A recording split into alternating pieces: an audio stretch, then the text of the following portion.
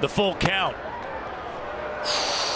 Now you know why he said something earlier in the count. That's exactly what I'm referring to.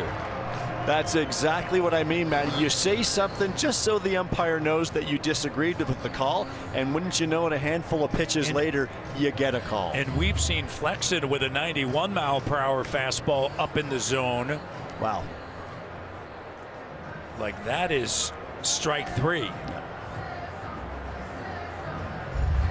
Do the same as a catcher when I'm back there, is you're going to ask on occasion if you disagree with a call.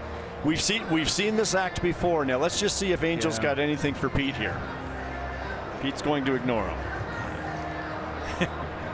Probably a good idea just to stay in the ball game, but that has to be frustrating on both ends. Pitcher and pitching coach. As a catcher, you develop that relationship back there from the start of the game.